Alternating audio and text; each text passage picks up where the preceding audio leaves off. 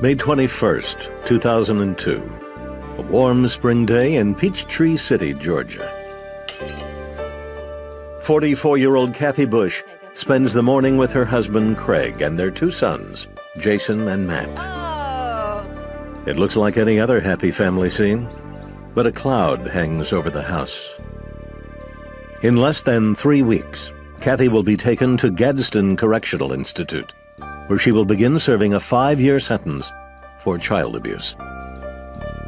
Back in the fall of 1999, a jury concluded that she had systematically kept her daughter Jennifer ill for more than 8 years. Yet Kathy Bush claims she did nothing wrong, and she, her family, and her supporters believe she will be vindicated. I am still praying for a miracle. My family depends on me. I'm just a mom, and I'm afraid for my family. I just can't imagine my life not being a part of their life every day. To many, however, Kathy Bush is a deceptive and dangerous woman. A mother who in time would have killed her daughter had the state not stepped in. This child has suffered through numerous unnecessary surgical procedures and pain and suffering, unlike anything I've ever seen in my 14 years as a prosecutor. Even today, after more than a decade of questions and controversy, the debate still rages. Was it the daughter who was sick, or was it the mother? In 1985, Craig and Kathy Bush moved with their two sons from Atlanta to this house in the affluent Fort Lauderdale suburb of Coral Springs. Craig was a car salesman. Kathy, a manager at a credit card collection company. The couple had been married for 9 years. Our dreams was to have a long life together, raise a family. On May 22nd, 1987, Kathy gave birth to a third child, a girl they named Jennifer. She was a dream come true. From the time I was a child, I dreamed of having a little girl that I would name Jennifer, and she was everything I could ever hope and dream of. At first, Jennifer was a happy, healthy baby. But her mother soon began reporting that she suffered from severe respiratory and ear infections and chronic diarrhea. Doctors determined the cause to be a rare immune deficiency disorder. When Jennifer was still an infant, a semi-permanent IV line was implanted in her chest because her veins couldn't withstand shots that doctors had to give her. And that's where we began, following the advice of the physicians that this is what had to be done to keep Jennifer alive. With Jennifer constantly ill, Kathy immersed herself in the language and procedures of her daughter's care. In the process, she grew close to Jennifer's pediatrician, and in 1988 quit her job to become his office manager.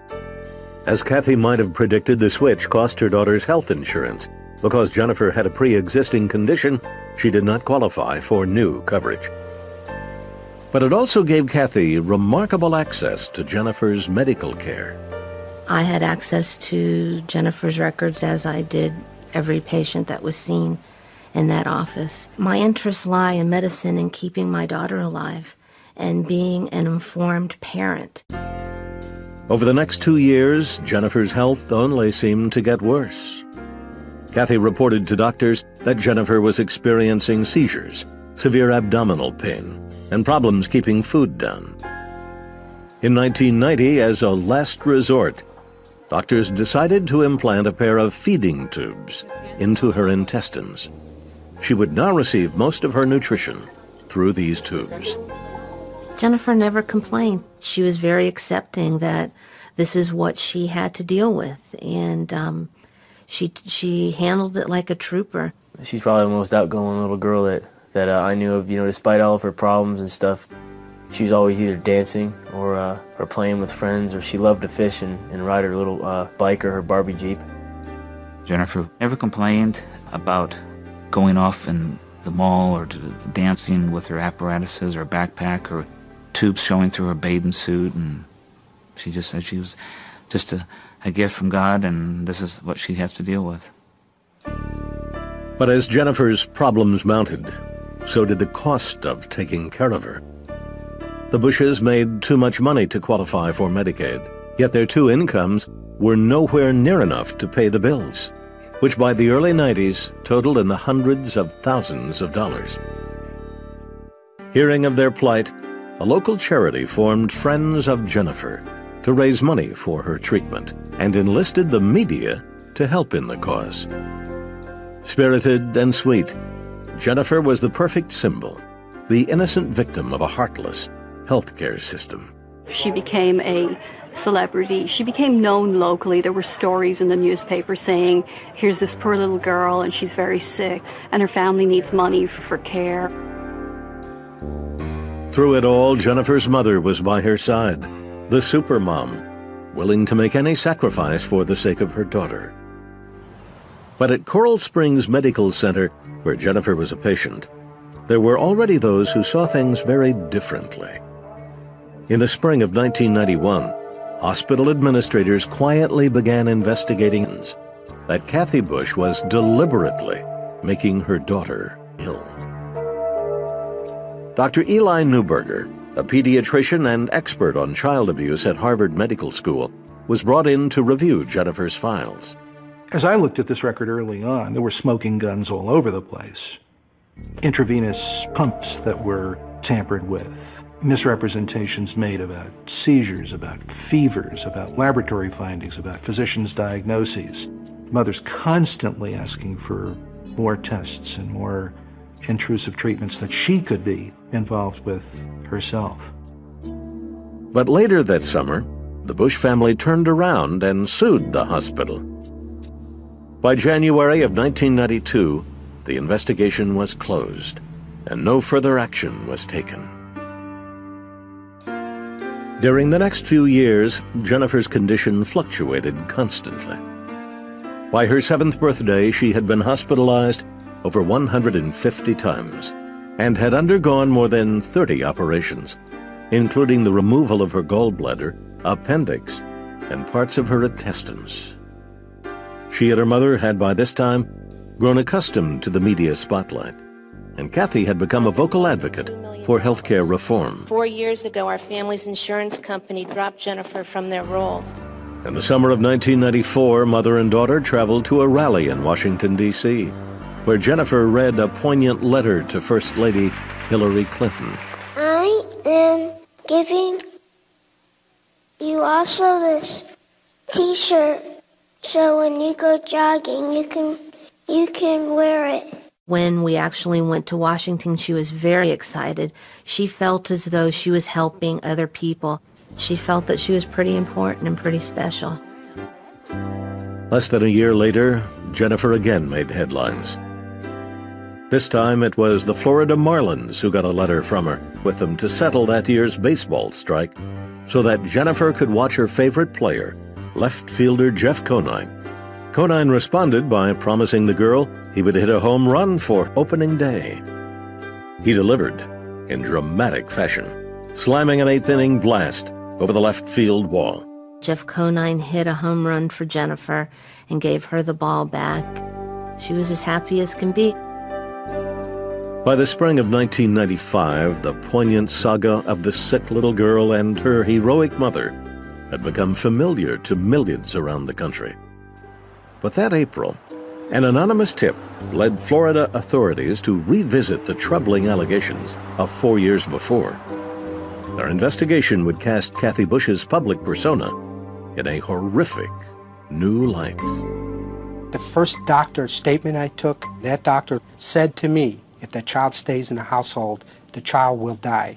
By the beginning of 1995, 37-year-old Kathy Bush of Coral Springs, Florida, had gained a national reputation as a model mom.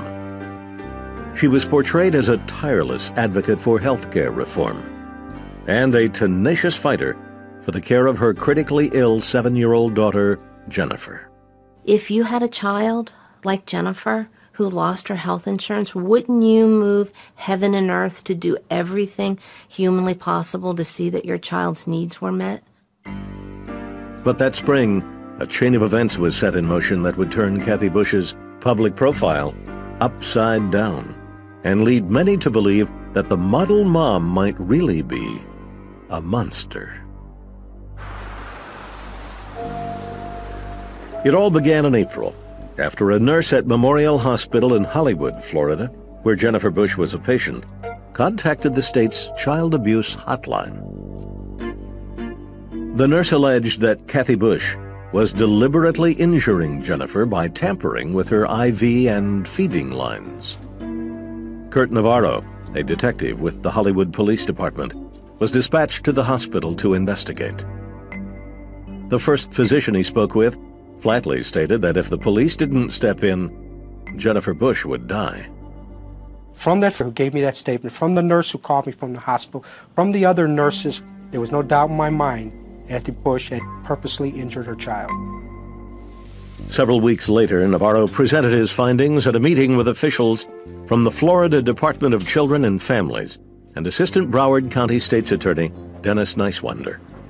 My first impression was there's no way this case is going anywhere. We can't prove this in a million years. But as Nicewander dug deeper into the case file, already thousands of pages thick, he began to change his mind. He learned that back in 1991, nurses at Coral Springs Medical Center had lodged a similar complaint against Kathy Bush. They noticed very distinctive patterns where Jennifer would be happy and laughing and playful and acting like a normal, healthy child.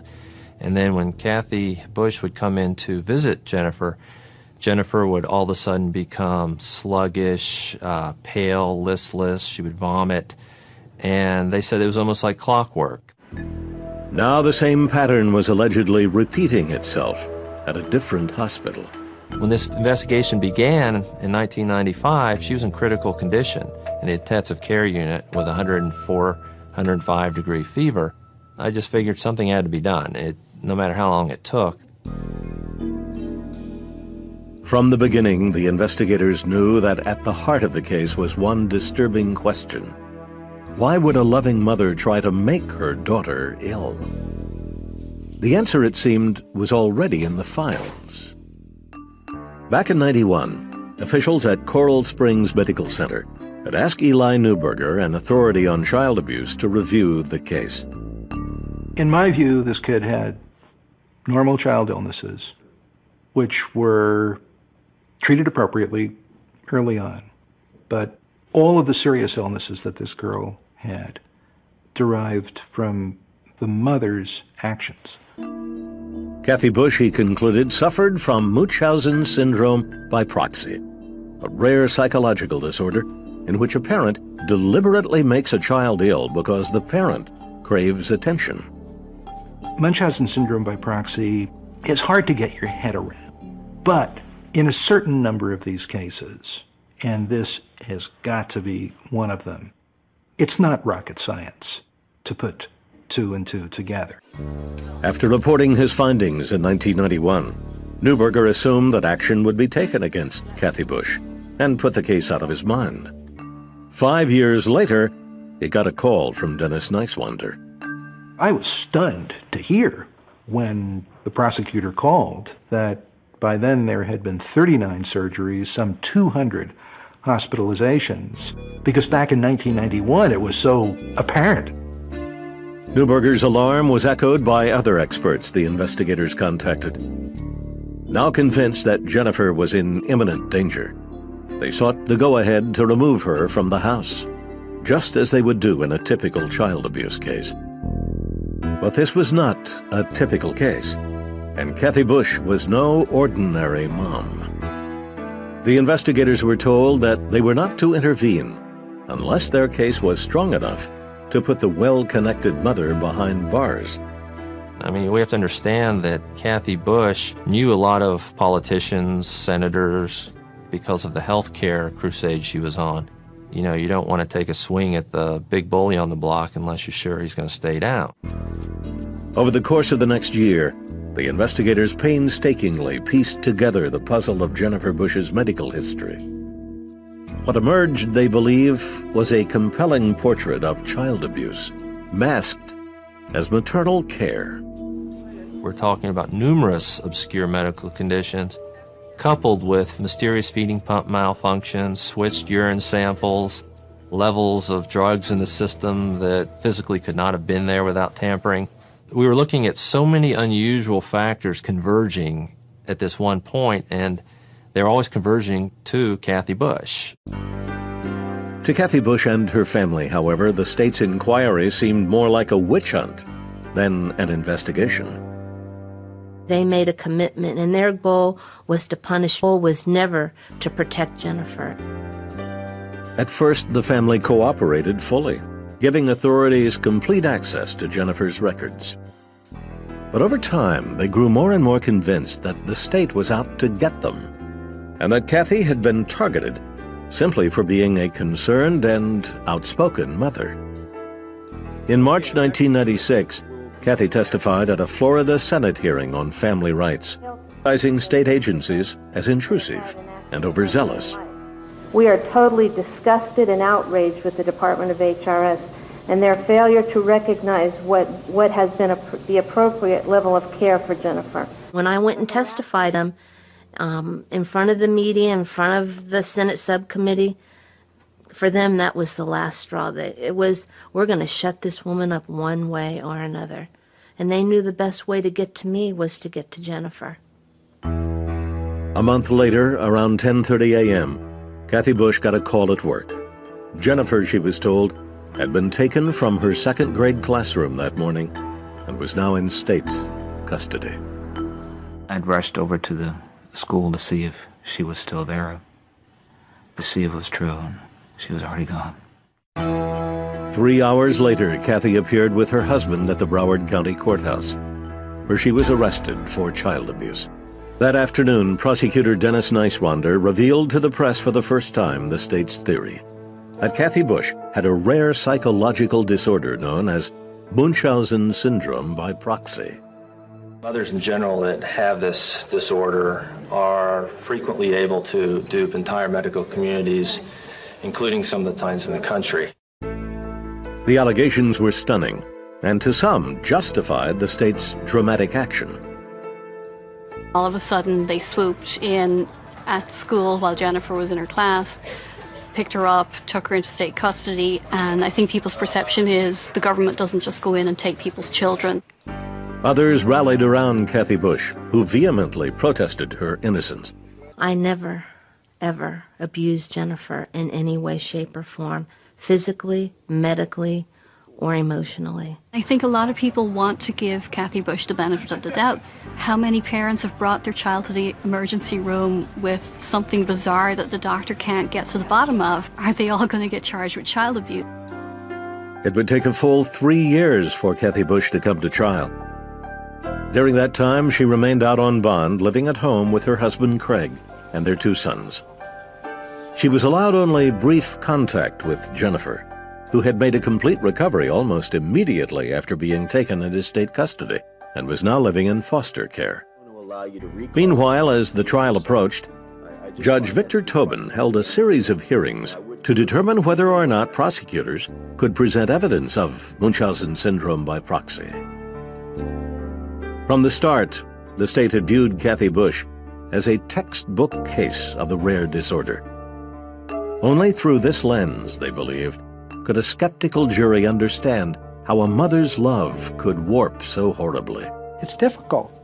How are they going to believe that a woman is purposely hurting her child just for a little attention? You've got to convince a jury that wonderful person could be capable of such a monstrous act. Prosecutors argued that the cold facts of Jennifer Bush's medical history told only part of the story, that the abuse she suffered could not be separated from her mother's twisted psyche. We were simply saying that we wanted to give the jury a motive, and we think all of her bizarre behavior was relevant to that motive. The state painted a picture of a mother who thrived on her daughter's illnesses in ways consistent with a diagnosis of Munchausen syndrome by proxy. First, there was the attention she seemed to crave from doctors and nurses. There is a kind of eager interest to insinuate yourself into the medical community, to befriend doctors, to speak their language, to get involved in the excitement of giving care. They said she almost seemed euphoric in time of crisis, that when Jennifer was at her peak of critical illness and getting ready to be admitted to intensive care, Kathy Bush was beaming.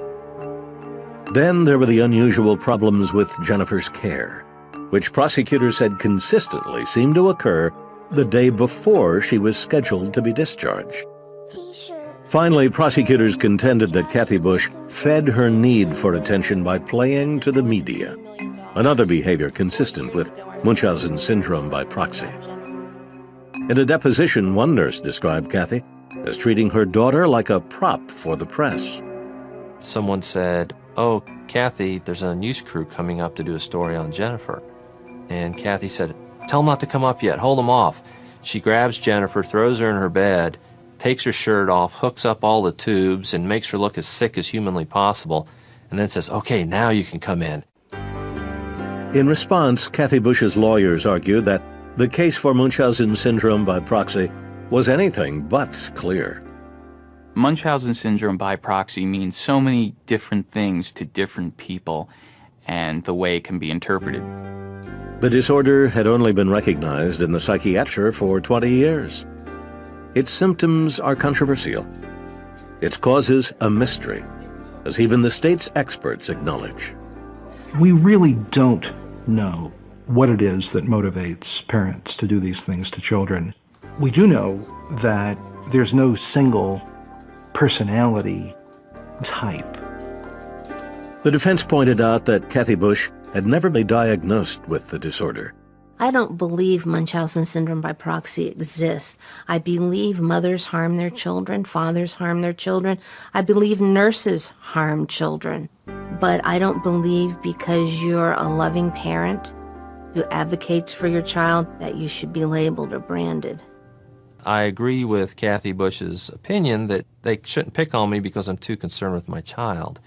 But, unfortunately, some of her behavior transcended the treatment of her child. In the end, Judge Tobin ruled that Kathy Bush's public behavior was irrelevant to the case, and that the state could only use the facts of Jennifer's medical history to prove her mother abused her. The judge's decision was a blow to the prosecution. In effect, it meant that the story they had now spent 5 years constructing, the sickening spiral of a Munchausen by proxy mom, would never reach a jury. On July 20th, 1999, in Fort Lauderdale, Florida, the trial of Kathy Bush finally began, 3 years after she was arrested for child abuse.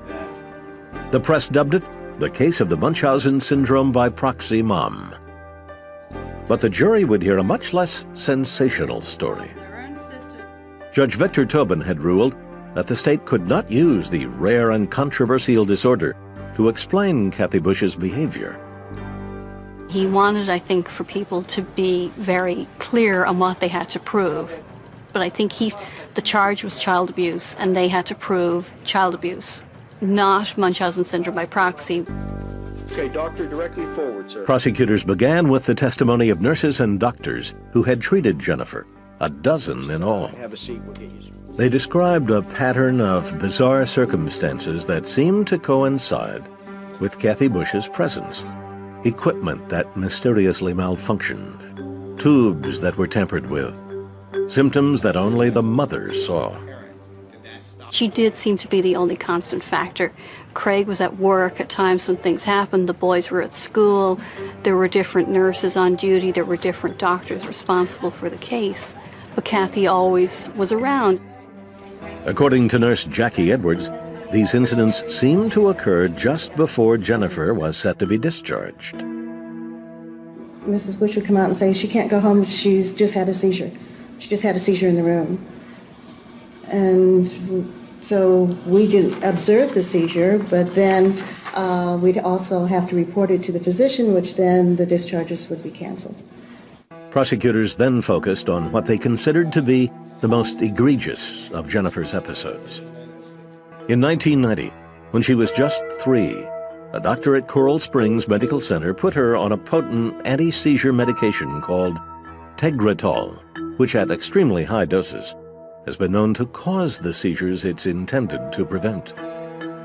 Soon after, the doctor noticed that the levels of the drug in Jennifer's blood had inexplicably begun to spike upward. So the doctor put a hold on the Tegretol. And the significance of that is when the doctor put a hold on Tegretol, not only did that mean the nurses aren't allowed to give it anymore, but it wasn't even being sent up from the pharmacy. Yet Kathy still had access to the medication through Jennifer's home care. There were nurses who worked in the home who said there were bottles and bottles and bottles of Tegretol stored up in the house.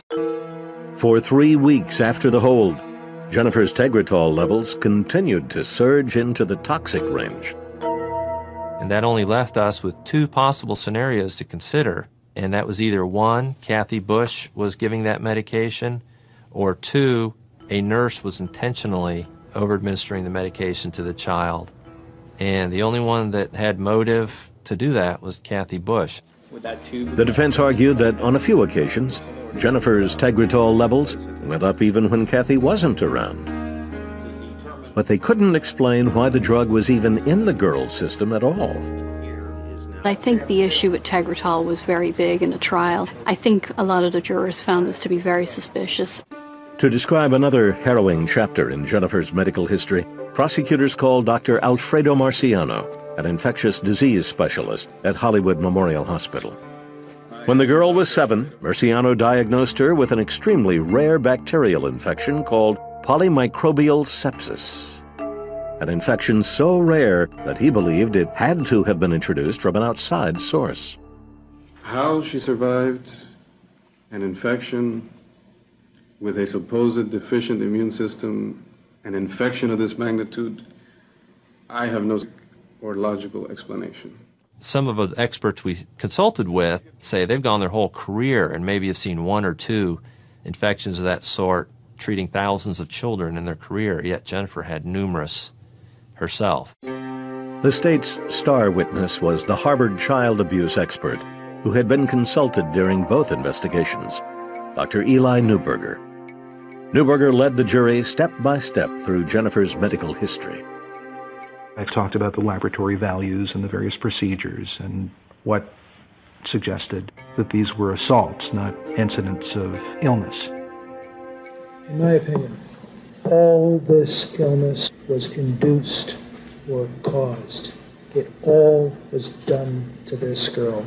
I think that Eli Neuberger was probably one of the most compelling witnesses because he was the one who tied everything together for the state. But perhaps the state's most persuasive testimony came from Dr. Colin Rudolph, the specialist from Cincinnati who treated Jennifer immediately after she was removed from her family. Rudolph testified that Jennifer showed no signs of the illnesses that had plagued her almost her entire life. Jennifer was totally well while she was in our hospital. She had no evidence of gastrointestinal disorders. She had no seizures. She had no asthma.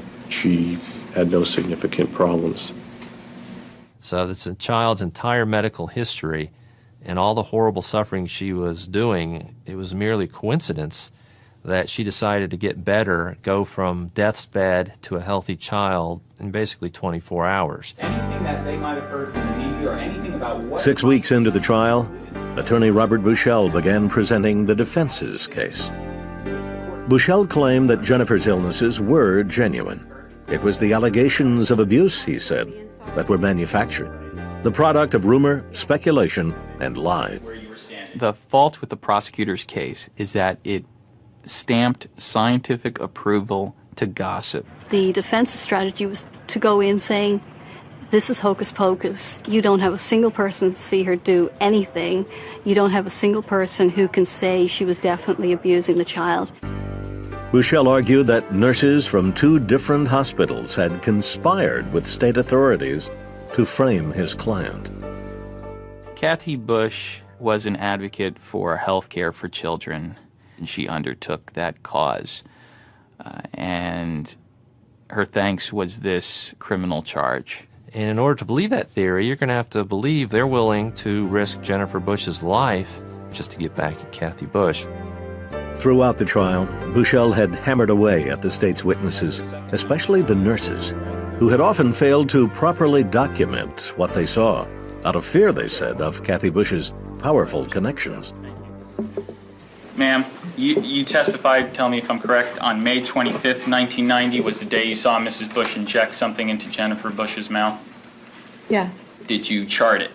Yes I or no? did not chart that I observed Kathy giving something or doing something orally to Jenny. Now Bushell called his own witnesses, doctors and nurses who had treated Jennifer and seen no signs of abuse. So your testimony is that Jennifer Bush was eating solid foods in 1995 while she was living with the Bush family, correct? Yes. They testified that Kathy Bush was a devoted mom who was only trying to get the best possible care for her gravely ill daughter. Kathy's oldest son, 20-year-old Jason, then took the stand and offered an unequivocal defense of his mother. Describe your relationship that your mother had with Jennifer. They were best friends. They did anything and everything together. Is there anyone that you would allow to hurt your sister? Never. Do you have any evidence that your mother intentionally hurt Jennifer Bush? None whatsoever. The defense was now left with a final decision to make.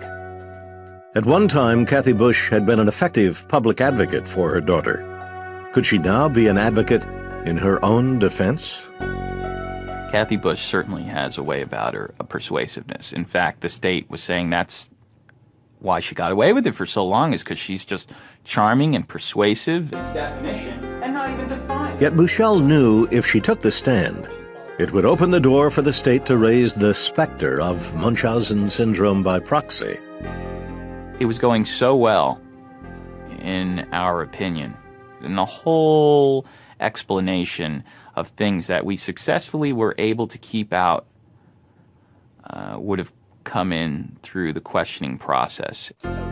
In the end, the defense decided it was not worth the risk. The case went to the jury without Kathy Bush's voice ever being heard. October 7th, 1999. At the Broward County Courthouse in Fort Lauderdale, Florida, 42-year-old Kathy Bush waited as a jury decided her fate. It had taken her story a decade to reach this point, but throughout the question had always been the same. Did Kathy Bush intentionally make her daughter Jennifer ill? After deliberating for less than 7 hours, the jury decided the answer was yes. Kathy Bush guilty of aggravated child abuse. The verdict left Bush and her family in tears. When that guilty verdict came down, it was the destruction in full of the family. No, don't touch the camera. Don't touch me, all right? Get out of my face. They've broken up a beautiful family. I haven't seen my daughter since May of this year. I haven't seen my daughter. I talked to some of the jurors afterwards, and what they said was that they really felt that although there was no hard, fast physical evidence, there was a lot of circumstantial stuff, and they described it as, put brick on brick, and it adds up to a wall. At her sentencing hearing 3 months later, Kathy Bush stood before Judge Victor Tobin and declared her innocence.